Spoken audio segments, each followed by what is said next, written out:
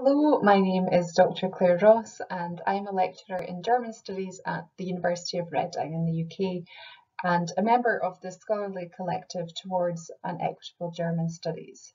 This is a recording of Growing Up Biracial in Germany, a conversation that I had with Ijoma Mangold, a writer and one of Germany's leading literary critics at the University of Reading on the 4th of March 2022.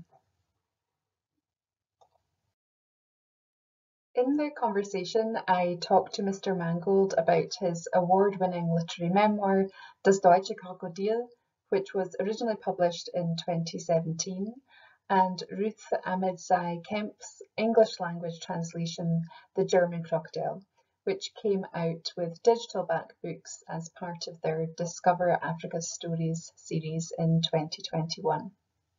Ijoma Mangold was born to a black Nigerian father and a white German mother, who herself was forced to escape the eastern province of Silesia as a refugee in the expulsions at the end of World War II.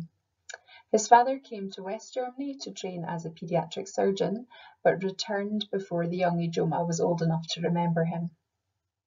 In the memoir, Mr. Mangold looks back on his experience of growing up different and the twists and turns that his life took when his father re-entered his life decades later.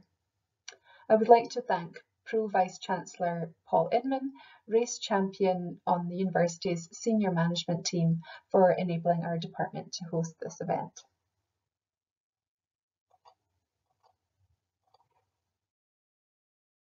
The event was supported by two further organisations, the Towards an Equitable German Studies Collective and the Reading German Network. Check out the EGS website for a blog post on teaching the German crocodile, as well as other suggested reading, and follow the German Reading Network on Twitter via the handle @GermanReading1 for upcoming German-related events in the Berkshire area. You can also visit the Department of Languages and Culture's website for information on our outreach events for other languages. Thanks for watching and enjoy the recording. To just say a few words about Ijoma, our very special guest. He was born in 1971 in Heidelberg, a city that we all know, the wonderful university city of Heidelberg. He studied philosophy and literary studies in Munich and Bologna, and then went on to have a career in journalism and in literary criticism, specifically working for the Berliner Zeitung, the Süddeutsche Zeitung, and then laterally from 2009 for Die Zeit, Germany's heavyweight newspaper, weekly newspaper in many respects. He was the literary editor-in-chief initially at Die Zeit, and is now the political cultural correspondent for Die Zeit. He is also the co-presenter of Lesenswert on SWR, so television program. And he's a jury member of, or has been the jury member for several German literary prizes, including the German Book Prize and the Bachmann Prize. He is the recipient himself of the Berlin Prize for Literary Criticism, and he held guest professorships at the University of Göttingen and Washington University in St. Louis, which is the last time we met because that's my alma mater. That's where I did my PhD. So I'd like to welcome Ijoma.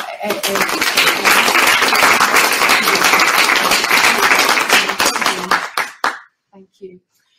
So I'd like to just say some words about how I came to read Das Deutsche Krokodil, or the German Crocodile, and then perhaps we can talk a little bit about it, and you could read some excerpts in English and in German, because I'm not sure that everyone here can understand German.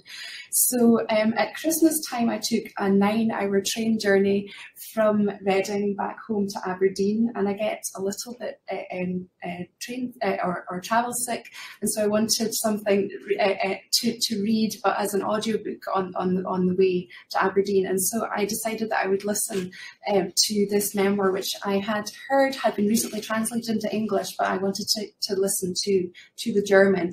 And the audiobook, if you get a chance, is wonderful because it's actually Ijoma's voice that you will hear reading the audiobook.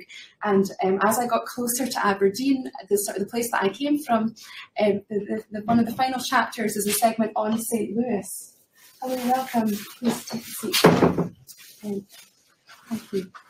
One of the final section is on St. Louis, which is a city that I lived in. And so I was in the place I had come from, but was reading and listening to the place, the furthest away place that I had been in my life. So it was a really wonderful way to close the circle on my journey home. So thank you so much.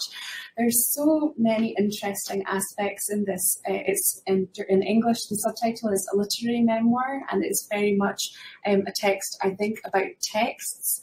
It's also a text I felt about textiles as well, or one textile in particular. So there's a carpet in this memoir, which comes up again and again. It's almost like a magic carpet because it appears even in Nigeria, in the chapter in Nigeria. So I sort of thought there's something about the strands of stories and how over time they get compacted as well, and perhaps could be destabilized by a new thread being introduced, or one pulling on a thread. So I thought that was an interesting aspect of the book there. In terms of the carpet is a reference to the home that you grew up in. And I wondered if you might be able to start by telling us a little bit about your childhood home. Oh yes, I'm very happy to be here, and I'm glad so many students of you came. You have to excuse my English, it's a little bit awkward, but since I talk only about my life, not about any philosophical thoughts, I think I will manage it. Yeah, I'm born, as you already said, 1971 in Germany, and the special conditions of my childhood where, of course, I looked different from everybody else. I had a strange first name, and when I was a small child, in a way, I thought this could be a high risk, because I think as a child, when I was young, I loved normality. Of course, nowadays, no one want to be normal. Everybody tries to be an individualist. I mean, I guess you all know the famous movie Monty Python. There's one scene where everybody's coming, we are all individualists, and only Brian says, no, me not. But in the 70s, in a way, I mean, for instance, my mother was a single mother. Now this is a term, almost a heroic term. It's like, oh, a single mother. There's nothing more brave in this world than a single mother. At that time in the 70s, it was, I think, more or less a kind of an irregularity where people thought, something wrong with that household. I even remember in the 80s when I went to high school, if parents got divorced, which was not very often at that time, the children didn't tell in school because they were ashamed of it. Just to give you a little bit of, it's past, in a way. My father, my father comes from Nigeria, and he came to Heidelberg to study medicine and met my mother, and went back to Nigeria when I was 1 year old. That means I had no memories to him. I didn't miss him, and there was no. He was just not there.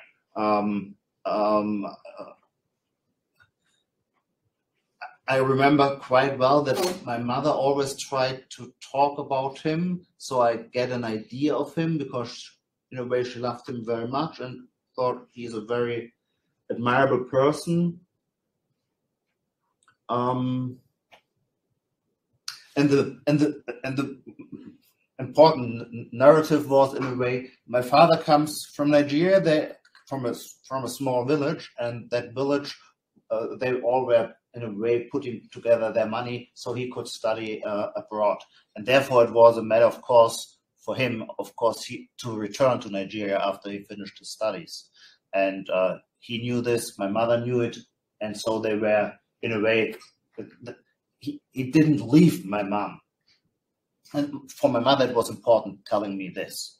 And at the same time, she thought I should have some consciousness about this part of my biography, or this part of my heritage. And since she likes communicating anyway, because she was a psychotherapist and they like to talk a lot. Children actually, I would say, don't like to talk a lot, and they don't like it if parents talk too much, especially about things that are in a way intimate. And for me, I didn't have any problems with not having a father, but I had a problem with talking with my mother about the absent father. I thought, okay, it's all right if he's not here, but why should I bother talking with my mother about him? Why should I bother reading African tales? I hated African. Nothing I hated more than African tales and stuff like this. And yeah, and of course there was this kind of, I mean, my different feature, my different first name.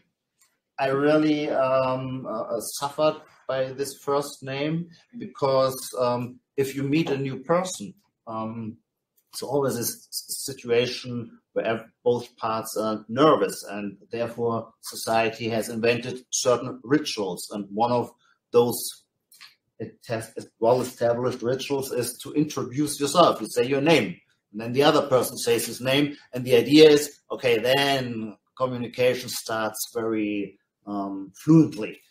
It didn't in my case, because of course, if I said my first name, everybody said, oh, wait a second, can you please repeat it? They were very curious, they were very friendly. It was not hostile at all, not at all, but it was always, when it was my part, it was somehow different, an exception. Okay, so I repeated three times my name, then the other was very happy because now he was able to pronounce my name in the correct way, and then they usually said, oh, wonderful, you have such a special name. You are not a Michael or an Andreas, or how people at that time were called. And of course, I didn't say anything, but in my heart, I thought, no, I really would prefer being called Michael or Stefan. It's a destiny I was not eager to have. And yeah,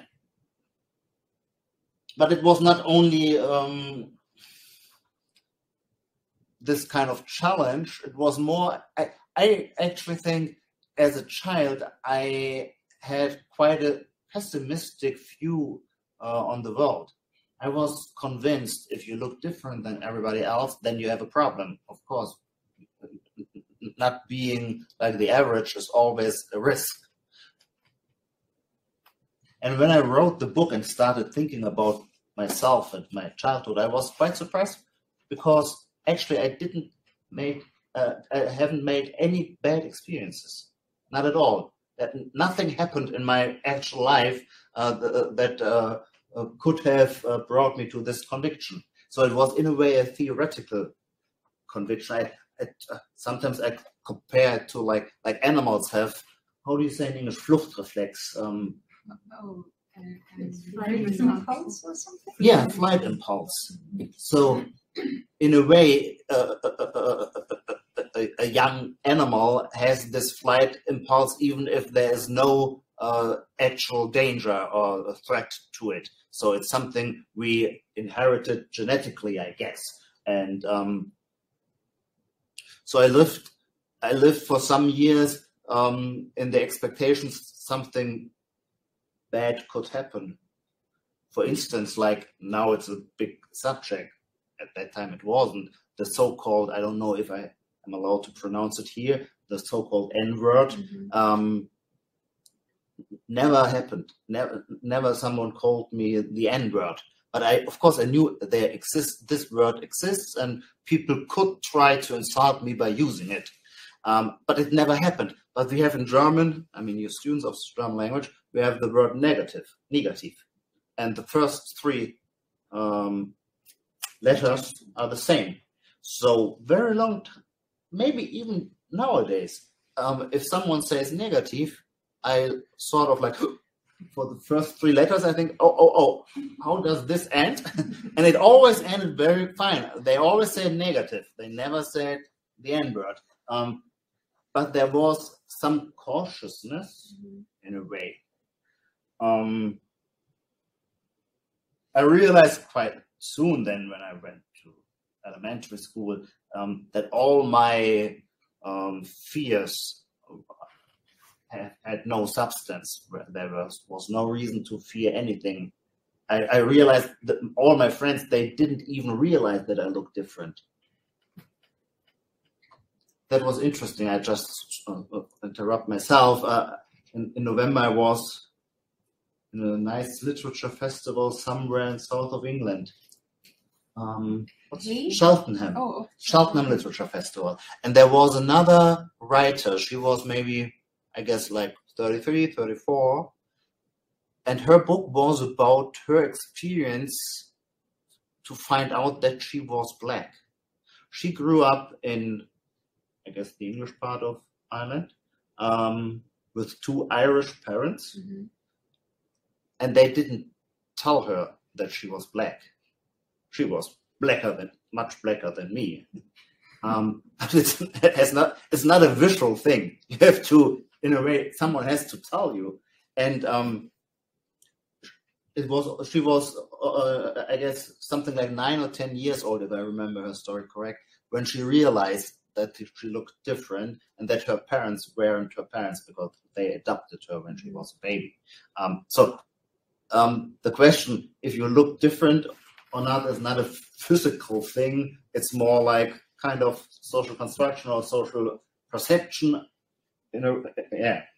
So as a child, I felt, I realized all my friends don't have any idea in that direction. So I was quite reassured and felt good because I thought maybe if I really, if I'm really good in it, I can live this life as if I were a complete German. And that was my goal. And I had one problem, and that's why we have that crocodile on the cover. Because my mother,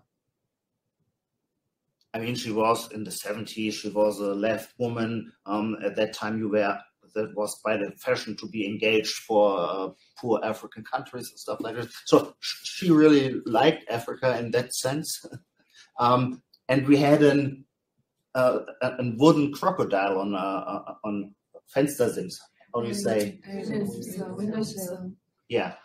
And for me, that crocodile, of course, was a symbol of Africa. Yeah, where does a crocodile come from? It exists only in Africa. The wood was even black. And as a child, I thought, no, a real crocodile is green, but this one is black. Why is it black? Because people in Africa are black, and therefore also the crocodile is black. So if now my friends come to our place and they see that black crocodile, then they finally realize that there's something wrong with that family. But at the same time, I knew I cannot go to my mother and ask her, could we please remove the crocodile? Because I told you already, she was a psychotherapist. So I think one of the first words I learned was the German word for Verdrängung, Freudian expression. And I knew if I asked her to remove the crocodile, that would be a case of Verdrängung. And Verdrängung was not good. You always had to talk about everything. Now I started talking. Next question. Maybe you're on the couch. I mean, I was thinking about the material circumstances of your youth. Your mother was, she had a profession, but she was a single parent, so she only had one income coming in. So I'm curious whether that had an impact on you? I have like, I don't know, 120 readings with that book, and no one ever asked me that question, which surprises me, because one idea of that book, I would say, is people always, of course, people expect from this kind of book the report of what does it feel like to be confronted with racism. And if this book is not, the book is not supposed to have a message. It's a narrative. It's about individuality. It's not about some political insight. But one thing I think I try to make clear is that social discrimination is much more important than racial, at least in my life, and I would say in Germany in that time.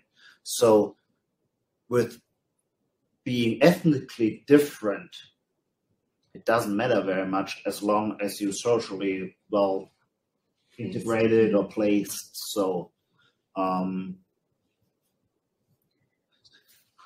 it struck me. So and therefore, one question that is, I think, is very interesting: what are the things you are ashamed of? And maybe as a very young child, I was ashamed of looking different, but that stopped very soon. But coming from a financially precarious family, in a way, even now with 51, I'm still ashamed of, which is ridiculous, but had to do because it was my best friend in elementary school went to a certain school, and I wanted to go to the same school. I didn't know anything about high school, that type of high school, but it was quite an elite institution, what we call humanistisches Gymnasium, where you started with Latin and with Greek and Hebrew and stuff like that. So in the 5th and 6th class, that didn't matter at all. But then everyone can ask himself, when was the first time you realized that you belong to a certain class? I mean, this is you are English, so you know much more about class society than we Germans, because we Germans think there are no classes, so we are not that sharp in observing it. And when I realized, of course, all my friends come from much wealthier family backgrounds than me, then, for instance, I started trying not inviting my friends to my place, because they lived in nice villas above the river looking to the castle, and we had a small apartment. Not small, no, it wasn't small. A 3-room apartment, but money was always lacking. And for instance, even the carpet couldn't be restored because money was left. And I know when my grandmother from the Black Forest came, she was like me and I was like her. We thought my mother didn't handle things right, and it's very shaming that the carpet is in that kind of conditions. Yeah. Well, it struck me that it was a book possibly about class. Yeah, you know? I think so. Yeah. I mean, my favorite writer is Marcel Proust. I would say the whole research it is a book about very fine distinctions of social differences. Yeah, class, social differences, and cultural capital as well. Absolutely. It seemed to me to be one of the main themes. Because that was my salvation. When I thought it's a problem that we are not wealthy like the other parents on my school, then of course at a certain point I realized, all the parents of my friends are admiring me and my mother because although we don't have money, we go to the opera house. And that was, of course, in a university like Heidelberg, being rich was okay, but being poor and going to the opera, that's the best you could do. Well, I'd like to perhaps hear you read a little bit from the memoir, and I was thinking, hopefully we haven't gone too far away now from your childhood, but if you could perhaps read an excerpt about one of the books that you read as a young child, and I thought maybe we could talk afterwards about the meaning of that book for you. And this passage, I read in German or in English? Or both? Or could you read it in both, if that would be... And in which language I should start? Okay, what do we vote for? Start with German, I think. Yeah, would that be okay? Yeah.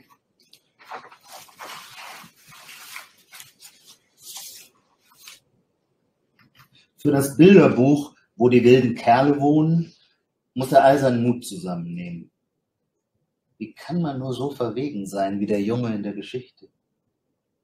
Der wird von seiner Mutter, weil er mal wieder nur Unfug gemacht hat, ohne Abendessen ins Bett geschickt. Trotzig schaut er auf die verschlossene Tür. Zimmerarrest. Aber so leicht bricht man seinen Willen nicht. Das Zimmer verwandelt sich in einen Wald, dann in die ganze Welt. Der Junge besteigt ein Segelboot, das so heißt wie er selbst, Max. Max, Kapitän auf eigene Faust. Er zeigt es der Mutter. Meine Geduld ist erschöpft. Ich segle über die Meere. Von mir wirst du nie wieder ein Sterbenswörtchen hören. Du wirst mir nachweinen, aber dann ist es zu spät. Schließlich landet er auf einer Insel. Es ist die Insel, wo die wilden Kerle wohnen. Schon kommen sie aus dem Urwald hervor. Die wilden Kerle sehen wirklich gruselig aus. Die Körper behaart, die Augen funkeln wie Blitze. Statt Fingern haben sie Krallen. Selbst ihre Fußzehen winden sich zu Klauen. Max, seiner Sache keineswegs sicher, betrachtet sie mit einem gewissen Abstand. Die Stimmung scheint zu kippen. Doch dann erinnert er sich seiner angeborenen Herrschernatur und schaut den wilden Kerlen in die Augen, ganz fest, ohne mit der Wimper zu zucken. So bezwingt er sie, und die wilden Kerle unterwerfen sich ihm. Sie krönen ihn zum König. Jetzt darf Max bestimmen, und er bestimmt. Wir machen Krach. Alle brüllen, was das Zeug hält. Alle springen in die Luft. Sie heulen den Mond an und angeln sich wie Affen an den Ästen der Bäume entlang. Doch irgendwann erschöpft sich jeder Spaß, und mit der Müdigkeit kommen Traurigkeit und Einsamkeit. Dieser Urwald ist doch gar nicht sein wahres Zuhause. Diese Palmen sind ihm nicht vertraut. Es ist eine fremde Welt. Und die wilden Kerle sind schon furchterregend. Auch wenn er ihr König ist, er wird nie wirklich zu ihnen gehören. Anders als sie hat er ja eine Mutter. Zeit für die Heimreise. Max besteigt das Segelboot. Die wilden Kerle brechen zum Abschied wieder in ihr ohrenbetäubendes Geschrei aus. Das ist nicht böse gemeint, es ist einfach ihre Art, Max zu zeigen, dass sie ihn schon jetzt vermissen. Während der Fahrt schläft Max bei ruhigem Meer, günstigem Wind. Als er aufwacht, ist er wieder in seinem Zimmer. Mondlicht fällt durchs Fenster. Auf dem Tisch steht das Abendessen. Es ist sogar noch warm. Die Sterne stehen vollzählig überm Land. Die Mutter lässt einen nie im Stich. Dass er aus einem fernen Land kommt und der König der wilden Kerle ist, muss er ja niemandem erzählen. Now I try to read it in English. When I first had to read from the English translation, I was like cursing myself for having written such a difficult German, because I'm able to read that difficult German, but not very good reading the difficult English. So please excuse if some words are mispronounced.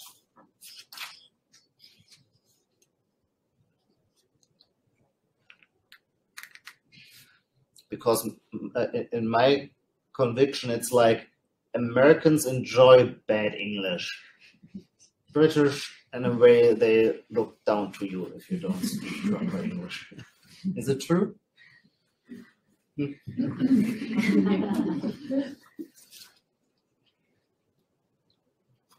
I'm a journalist. I work as a journalist. Very often I make also interviews with international writers, and I always prefer interviewing an American writer more than an English one. The boy has to take a deep breath before opening the picture book where the wild things are. How can anyone be as audacious as Max, the boy in the story, who, because of all the mischief he makes, gets sent to bed without his supper? Max scolds defiantly at his bedroom door.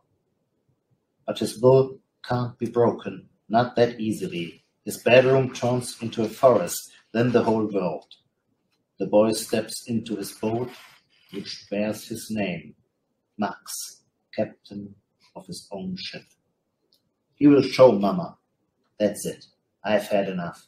I'm sailing across the seas. You will never hear from me again. You will cry when I'm gone, but it will be too late. He ends up on an island, the island where the wild things live. Here they come, emerging from the forest. They are ferocious, fearsome, with hairy bodies, eyes sparkling like lightning, talons for fingers. Even their toes are claws. Max looks on from a distance, by no means sure of himself. The mood seems to shift a gear. But then he remembers his innate leadership, and he looks the wild things in the eye directly without flinching. And thus he subdues them. The wild things submit and crown him their king. Now Max is in charge. His wish is their command. Let the wild rumpus start, he commands. The wild things roar with all their might, dance and leap about, howl at the moon and shuffle like apes along the branches of the trees. But good things always have to come to an end, and with tiredness comes sadness and loneliness. This jungle isn't really home. These palm trees aren't what he's used to. This is a foreign land, and the wild things are actually a bit scary. Even if he's their king, he will never really be one of them. Unlike them, he's got a mama. Time to go home. Max steps into his boat. As he bids them farewell, the wild things break out into their deafening howls. They don't mean it badly, it's just their way of showing Max that they already miss him. Max sleeps as he sails over calm seas with a favorable wind. When he wakes up, he's back in his room. Moonlight streams in through the window. His supper's waiting for him, still warm. The stars are looking down on him. His mother would never let him down. He doesn't need to explain to anyone that he's from a distant land and that he's the king of the wild things. Thank you so much. There's so many interesting aspects to that excerpt, and I think if you had a post-colonial lens to read that through, then there's just so much to say about it. But before I do, I wanted to point something out which might not be obvious to the audience, hearing that as the first excerpt from the book, which is the first section of the book is entitled Der Junge, or the boy, and it's written in the third person. So you're writing about your former self, but distancing your present self, I guess, from your childhood self. And it struck me when I read that Der Junge is used. This text is also quoted in the third person, and there seemed to be potentially a blurring, of identification between the reader and Max as well by this repetition of the boy and the fact that it's told in the third person.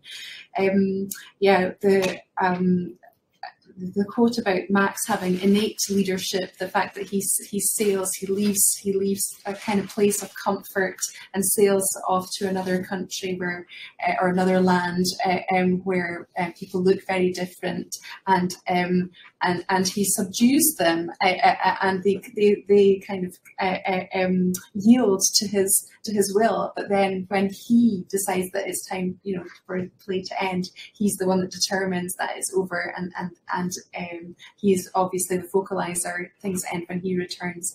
I'm curious whether you could say some more about why you chose to incorporate this text and what kind of messaging this type of text had for you as a young boy. I think, do you know that book? In German, it's very famous. Yeah.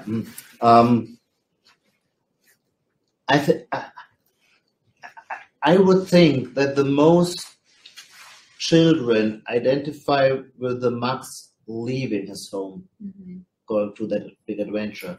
And in my case, I would say it was the other way around.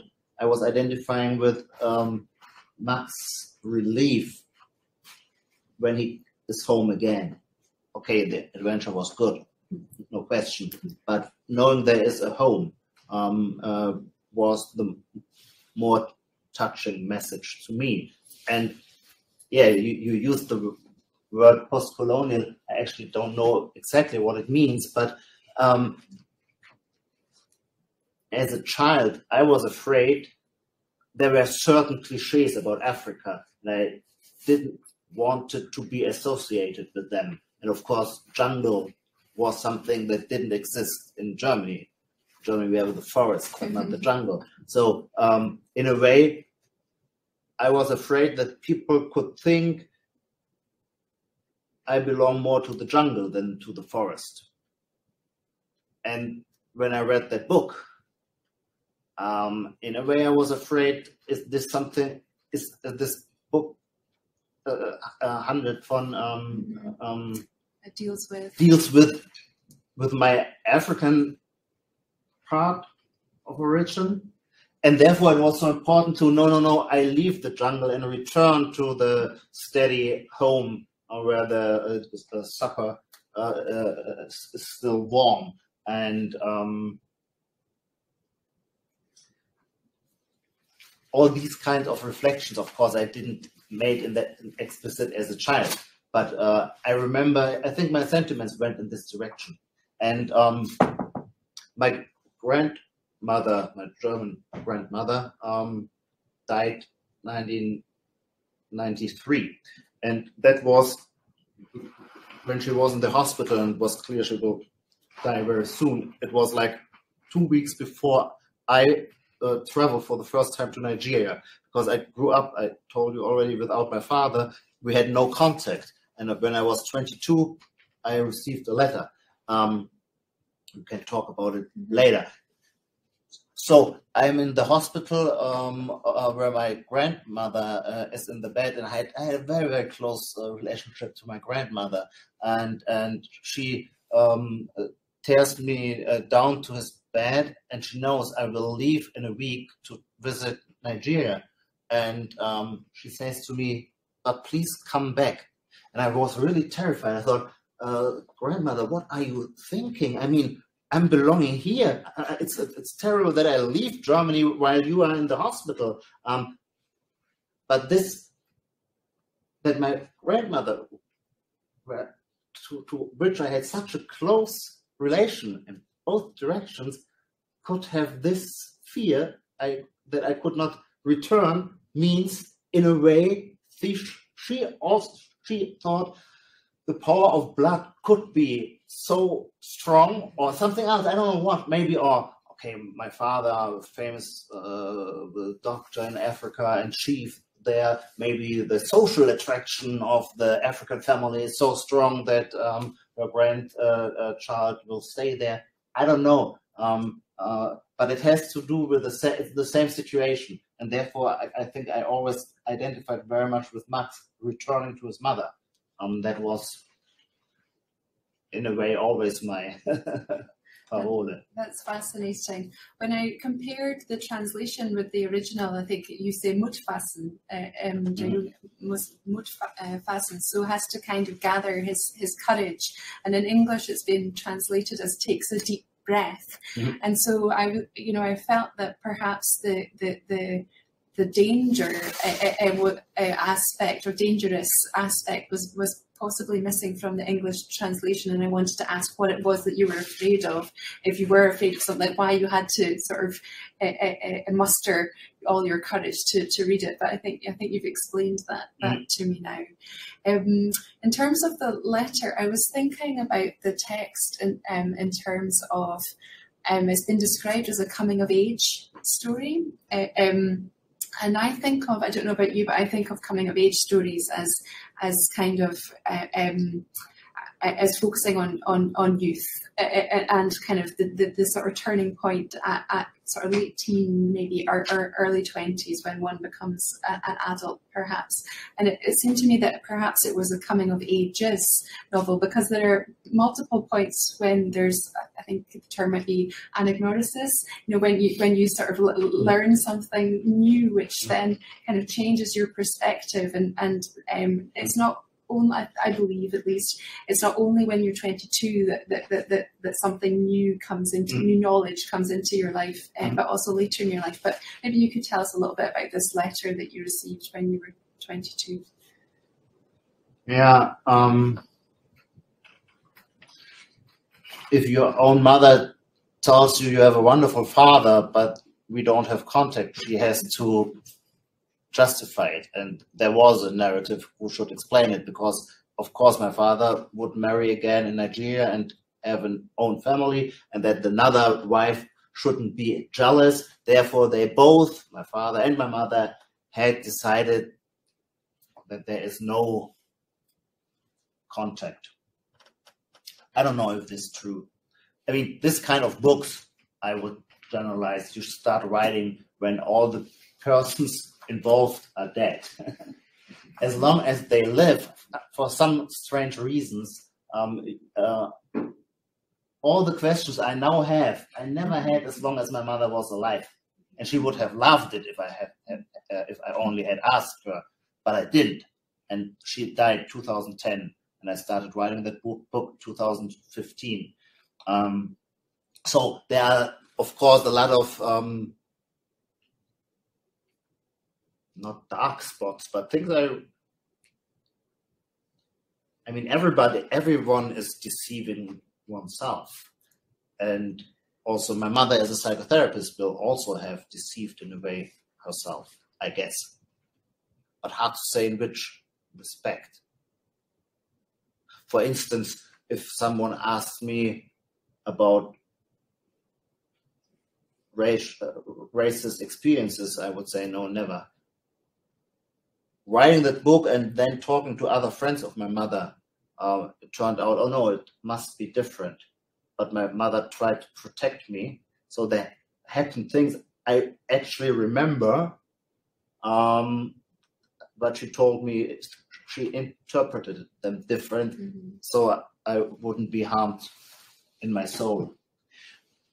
Anyway, what I like to say is, my mother said that's very natural that we have no communication because there is that not new family and so on.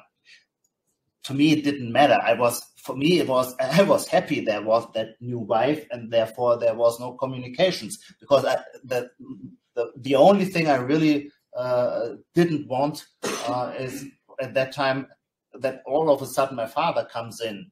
And of course, I had no emotional relation to him at all. I think you cannot have a true emotional relation to a person that didn't exist. So, and I was very happy with my life. I was not missing anything. Maybe, in that technical sense, I missed a father because I thought with a complete family, we would be richer. And of course, I would have approved to that, but there was no emotional deficit, I would say. Of course, at certain time when I was 16 or 17, I realized that I had always very good relationships to the fathers of my friends. I guess it had a reason. I don't know. So when I was 22, I was already a student in Munich and came back from vacations in Greece. And there was a letter in my letterbox. And that was this kind of very cheap, rough paper, and I didn't even see any name. I saw only that the material of the envelope, and I knew in that very moment, shit, a letter from my father. Finally, it happened. Oh no! And yeah, and it was like this. There was Godwin Hospital. Yeah, I knew my father as a doctor. Also Rumba Essebuike, that's the name of my father. And I walked the stairways up to my small student apartment, and I hadn't opened the letter yet, but I knew what would expect me. It was clear my father would say, "You were always my son, and now I'm glad that we can meet," and stuff like this. And I knew that's not what I want. But at the same time, I had no doubt how I would react, because I'm a decent, well-educated person. And if you're a decent and well-educated person, if your father writes you a letter, of course you answer. And if your father says, "Come visit me in Nigeria," of course you go to Nigeria and visit him. I mean, what would your friends think if you tell them, no, I didn't, I just ignored the letter. Oh, that doesn't work. Then they think you're crazy. And of course, I knew my mother wouldn't allow it. My mother was, in a way, always very liberal, but there were some certain things, like piano lessons, where she was really strict. And in terms of and the way I had to behave against my father, she was also, in a way, strict. It was clear. For her, when I told her he wrote me, she was like, "I always told you, you have a wonderful father. Now he is here." Yeah. And then I made, it's also an interculturelle Kommunikation. It's also an intercultural novel, my book, because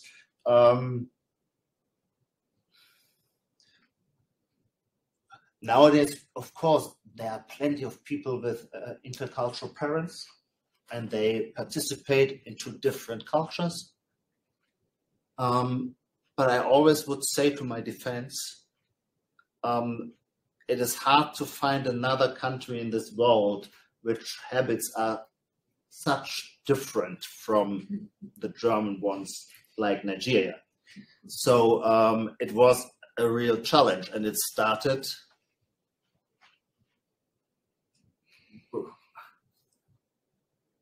it had to do a lot, I guess, with a certain culture of communication. For instance, in that letter my father wrote, "Blood is thicker than water." That was the only explanation, or the only, he didn't say anything else.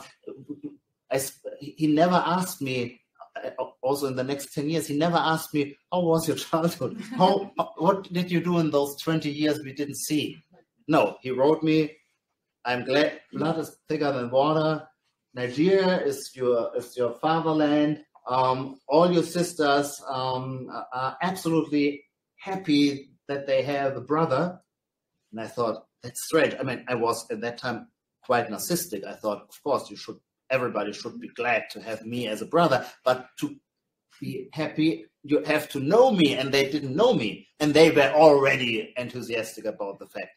And that was actually the basic experience for all the Nigerian relationships.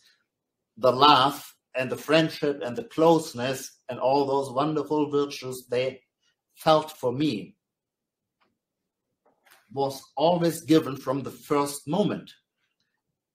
And as a German who learned that everything has to be like Jürgen Habermas, you have to discuss things, and you're not genetically determined blood doesn't play any role. In my view, as a young man, I thought, no, feeling close to someone is something that has to be arbeitet. You deserve it. You have to work for it. Yeah, you have to work for it. It cannot be just because of our relationship, because we are brothers and sisters. But that's, if I travel to Nigeria, everybody, even, and you have the family is huge, so there are a lot of cousins I see once in my life and forget. They all feel from the very beginning very close to me. And when I was 22, 23, I thought that's strange. Now I really can appreciate it. I think the older you become, the more you realize that the kind of individualistic, motivated relations we have in the Western world are maybe overrated.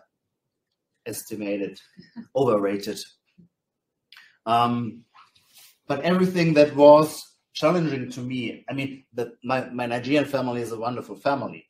My sisters are wonderful people.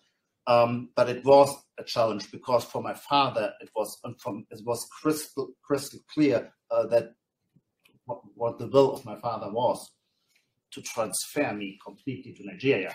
And for instance, he had a hospital there. He was a doctor. He had a hospital. He was offering me I should take over the ownership of the hospital.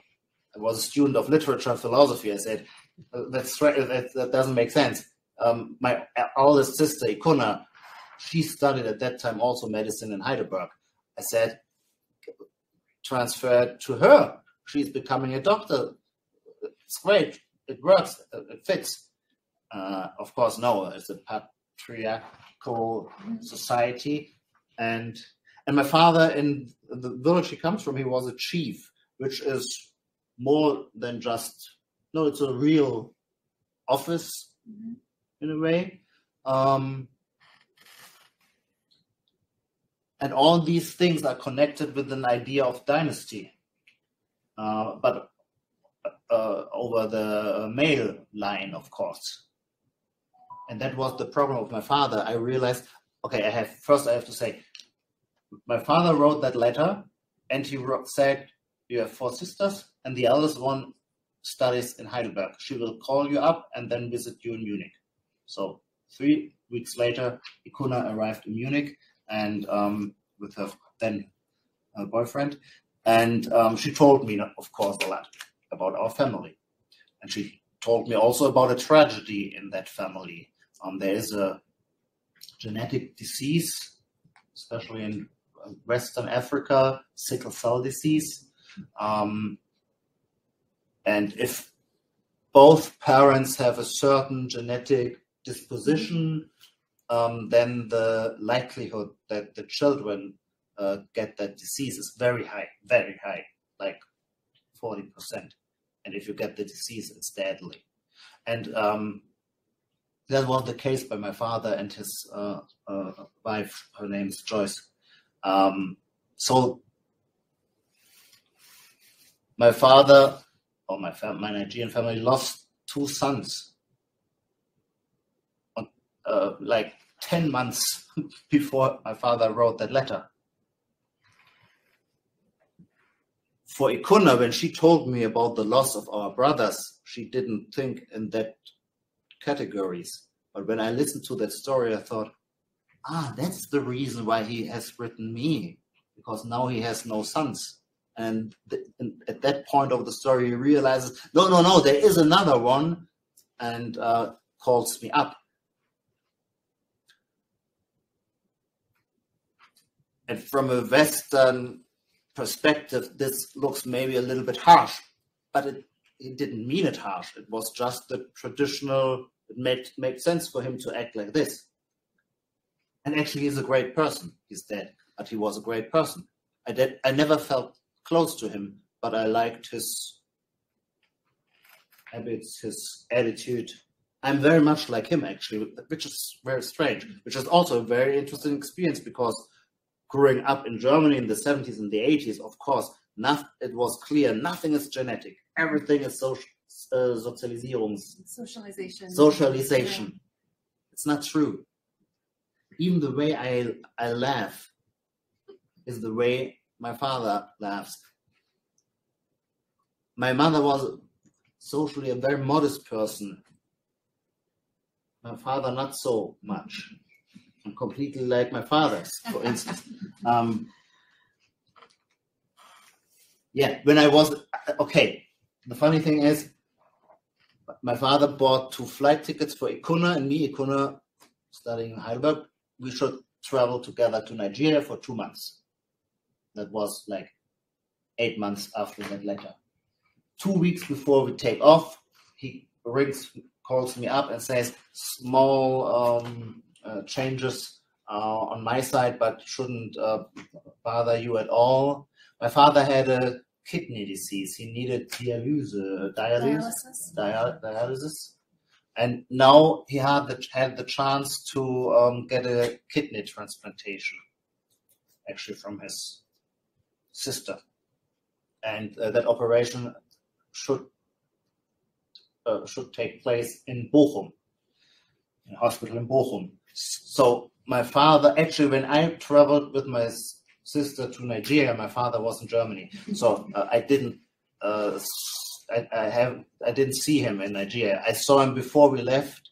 I visited him in the hospital, and he opens the door, and the first thing he's doing, he gives me a present, and I open, and he tells me to open it, and there's a white rope, like the chiefs are wearing it, and we have not talked to each other more than 3 sentences when he says, please take on that rope, and he himself took on his rope.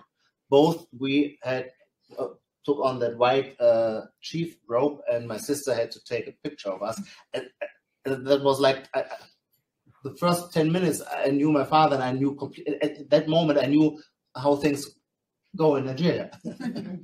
And I knew, okay, now you're the prince, and the prince is supposed to act in a certain way. And when I was in Nigeria without my father, I liked his wife very much. She still is alive. I like her. Very often we were invited to wealthy neighbors, and at the beginning I thought it's normal. I mean, I thought a little bit strange that there's always one very young daughter of the house who never says any word at all. And then, of course, I realized, it's not only that I realized that Joyce also told me, don't feel pressure on you, but we just want to offer you what is possible. Very important family. They are important toilet paper producers.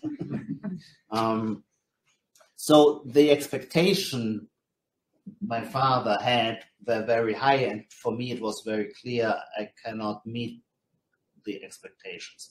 But at the same time, there was another more psychological problem.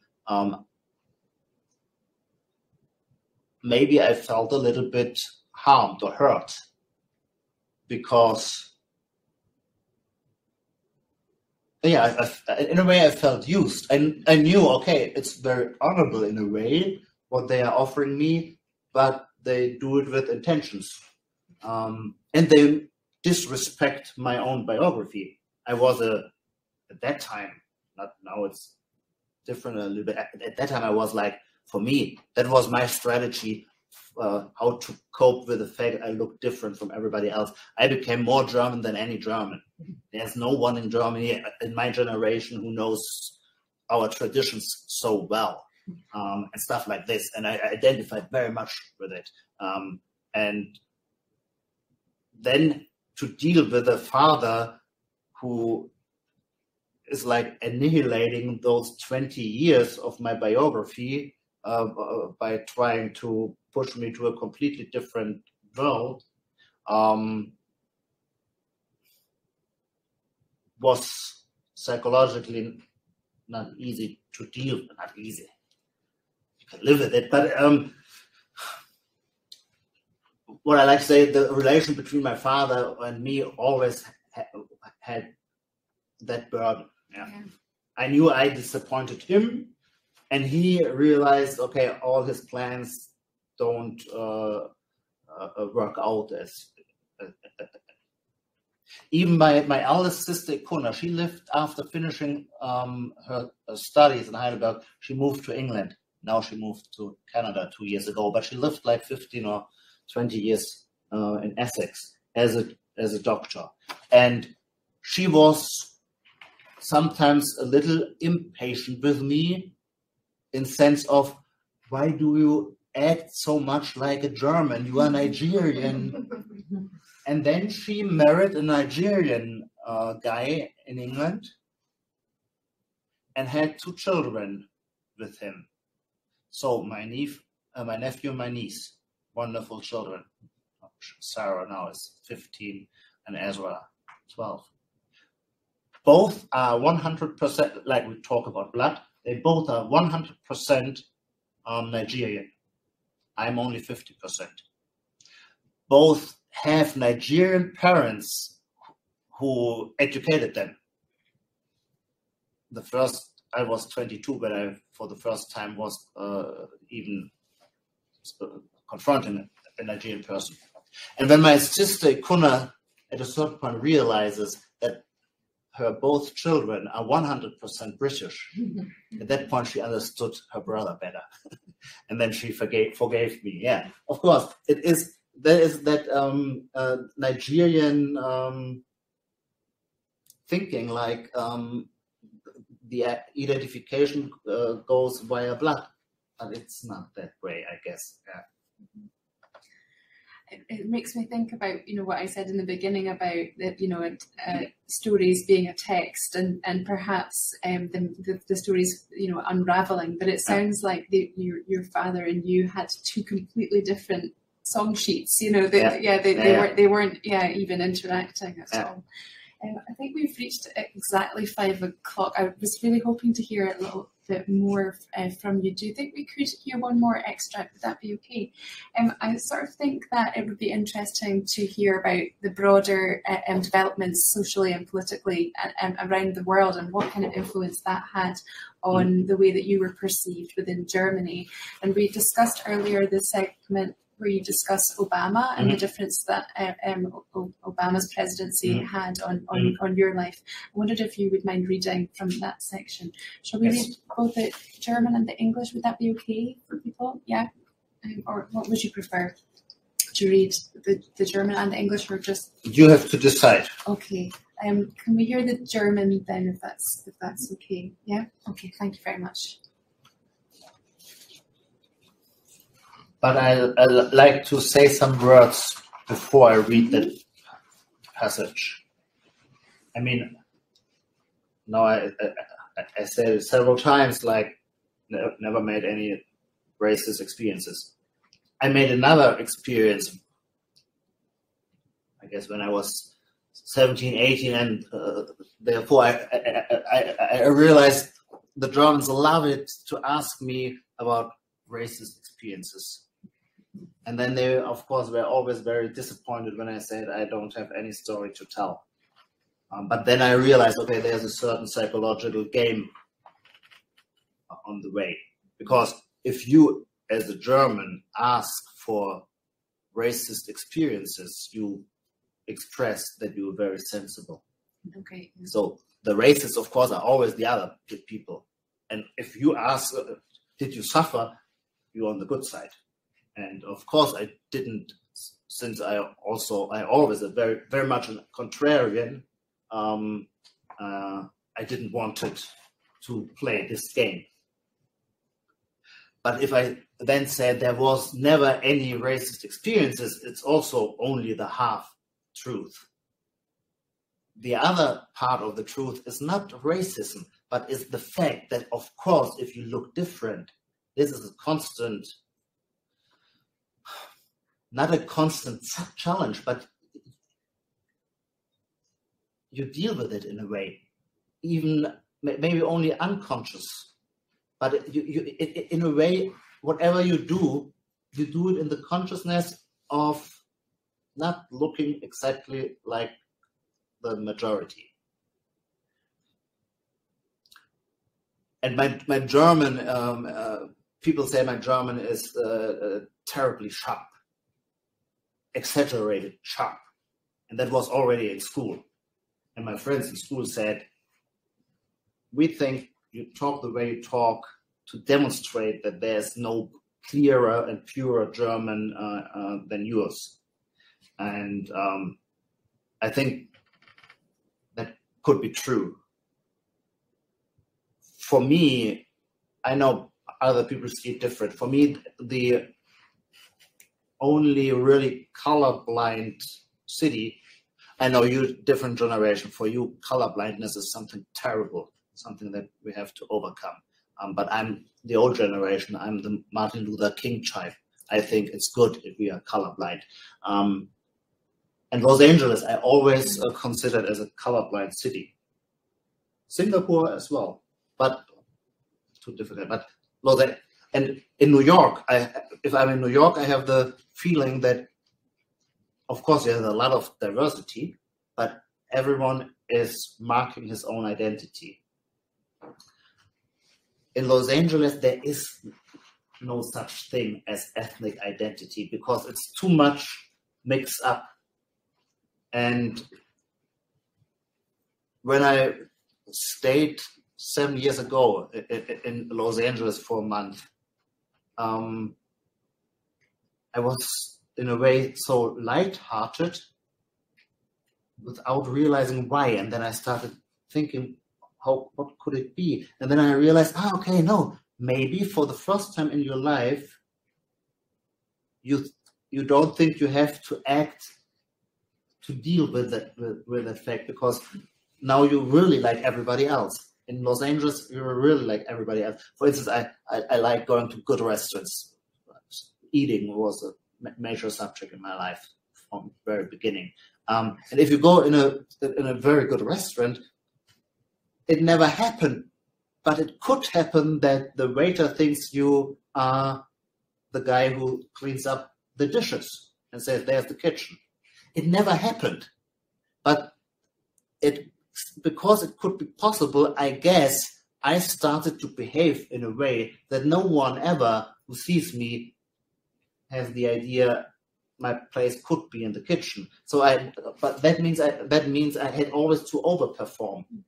And when I stayed in Los Angeles, I think that was this feeling of relief. I felt like, no, here I don't have to compensate or overperform. So that's a good introduction for the passage I read now. You will quickly understand why. We start in German? Yeah, thank you.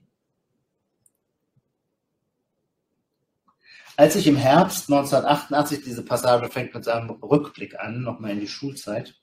Als ich im Herbst 1988 mit Freunden in die Toskana fuhr, saßen wir in einer Osteria in Cortona. Das Essen war gut, der Wein auch. Ich hatte den ersten Brunello meines Lebens getrunken und begriffen, was man als Deutscher vor allem war: Italiener. Der Wirt hatte gute Laune und irgendwann kam er an unseren Tisch, klopfte mir auf die Schulter und sagte: Maradona. Diego Maradona spielte damals für den SSC Neapel und wurde von den Italienern wie ein Gott verehrt. Die Titulierung durch den Wirt war als Freundlichkeit gemeint.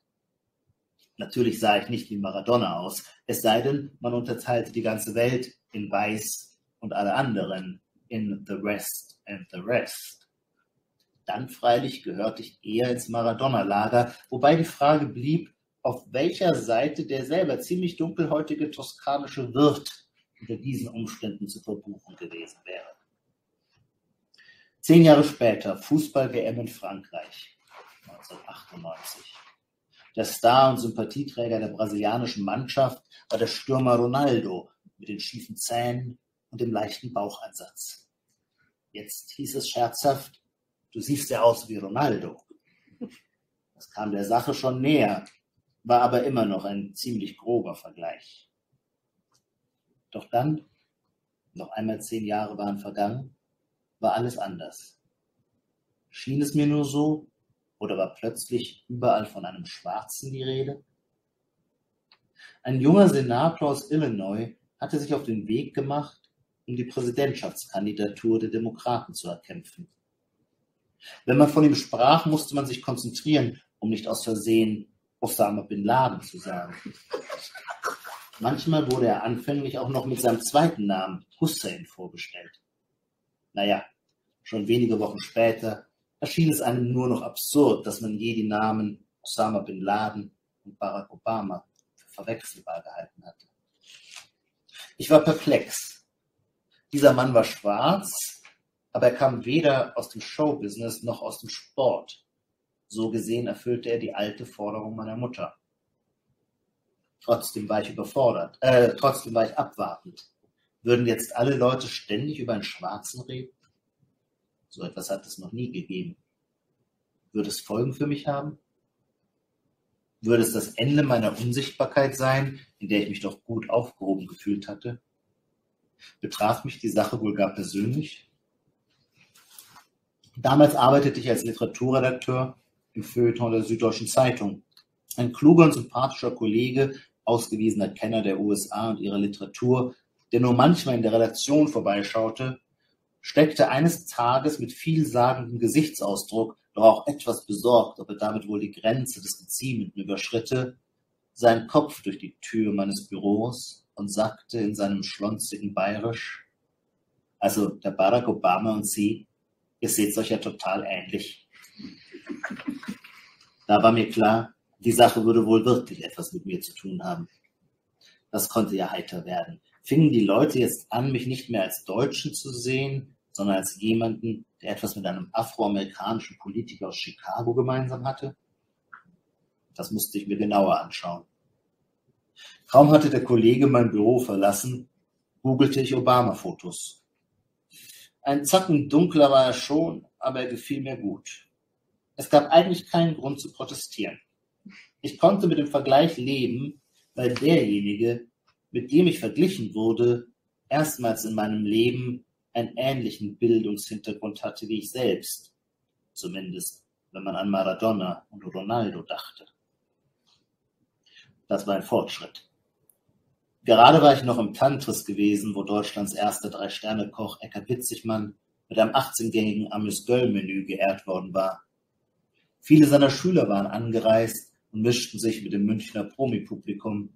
Der Champagner, wie es dann immer heißt, floss in Strömen, und wir waren alle sehr betrunken, als ein Koch aus Wien mit schwerer Zunge zu mir sagte: Und für wen spürst du? Das war nicht nett. Zum Glück wies ihn ein Winzer aus der Steiermark streng zurecht. Mir selber war im Schreck der Beschämung keine passende Entgegnung eingefallen. So eine Szene, das wurde mir in dem Moment, in dem ich anfing, Obama zu googeln, klar, wird es künftig nicht mehr geben. Obama war mein Mann. And now in English? Yes, please. Thank you.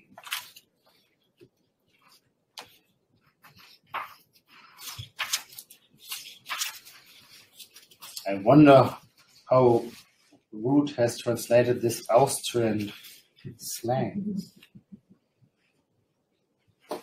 I went to Tuscany with friends once in autumn 1988. This was before the summer trip to Umbria. We were sitting. This was before the summer trip to Umbria. Umbria that doesn't exist in the German version. Strange. What happened there? We were. Now I realize. No, that is I always read from this book, and I have Underlined? durchgestrichen. Oh, crossed out. Yeah, closed out that part of the sentence for the readings, Yeah. and therefore I thought, okay, no. Everything okay. I went to Tuscany with friends once in autumn 1988. We were sitting in an osteria in Cortona. The food was good, as was the wine. I tasted my first Brunello and understood what it was above all to be German. A the love of Italy. The landlord was a cheerful type, and he came over to our table, patted me on the shoulder and said, "Ah, Maradona." Diego Maradona played for SSC Napoli at the time and was worshipped like a god by the Italians. The landlord's appellation for me was clearly meant as camaraderie. Of course, I didn't look in the slightest like Maradona, unless the whole world was divided into white and everyone else, or the West and the rest. In that case, I suppose I belonged more in the Maradona camp, but then there was the question of which side the rather dark-skinned Tuscan restaurant owner would have been on. 10 years later, France was hosting the FIFA World Cup. The beloved star of the Brazilian team was the striker Ronaldo with his crooked teeth and slight paunch. Now people joked, "You look like Ronaldo." That was perhaps closer, but it was still a pretty imprecise comparison. But then another 10 years passed and everything was different again. There was a black man who everyone seemed to be talking about. Or was I just imagining it? A young Illinois senator was a contender for the Democratic presidential candidate. When speaking about him, you had to be careful not to accidentally say Osama bin Laden. Sometimes, in the early days, he was introduced with his second name as well, Hussein. Whereas just a few weeks into the presidential race, it already seemed absurd that anyone could ever confuse the names Osama bin Laden and Barack Obama. But I was flummoxed. Never heard of this word. It's a good one. It's a good one, yeah. This man was black, but he wasn't from showbiz or sport, a rare individual who fulfilled my mother's stipulation of old. All the same, I was biding my time to see what would become of it. Was there now going to be a black man who was constantly the topic of conversation? There had never been anything like this. Would this have consequences for me? Would it spell the end of my invisibility that had helped me feel secure? Would it affect me personally? At the time, I was working as literary editor for the Süddeutsche Zeitung. A colleague of mine, a smart and likable chap, and a proven connoisseur of the USA and its literature, who only occasionally stopped by the editorial office, stuck his head around my door one day. He had a meaningful expression on his face, but also looked a little anxious that he might be crossing the line of what was appropriate. In his heavy Bavarian drawl, he said, "Isn't that Barack Obama a spitting image of you?" It was clear by now that I really wasn't going to be left out of it. Okay, deep breath. This was going to be fun. Were people now going to stop seeing me as German and instead as someone who had something in common with an African-American politician from Chicago? I had to take a closer look. No sooner had my colleague gone than I started Googling photos of Obama. He was a bit darker than me, but I liked the look of him. He had no objections about the comparison. I had no objections. I had no objections about the comparison. After all, for the first time in my life, I was being compared to someone who had a similar educational background to myself, closer at least than Maradona and Ronaldo. This was progress. I had just been to Tantris to a meal hosted in honor of Germany's first 3-star chef, Eka Witzigmann, an 18-course amuse-bouche menu. A lot of his apprentices had come to mingle with the Munich PR set. The champagne was flowing, and we were all a bit tipsy when a cook from Vienna slurred, So what do you play for then? So who do you play for then? That didn't feel great. Fortunately, a vintner from Styria gave him a severe rebuck. In my embarrassed shock, I was lost for words. The moment I started Googling Obama, I realized scenes like this would soon be a thing of the past. Obama was my man. I would have much to gain personally from his presidency. And besides, I had also succumbed to his charm like millions of others. But my inner glow wasn't kindled so much by the black Obama as Obama the intellectual. Wasn't the fact that such a smart, highly educated man might move into the White House more astonishing than the admittedly historically unprecedented fact of a black man potentially becoming president?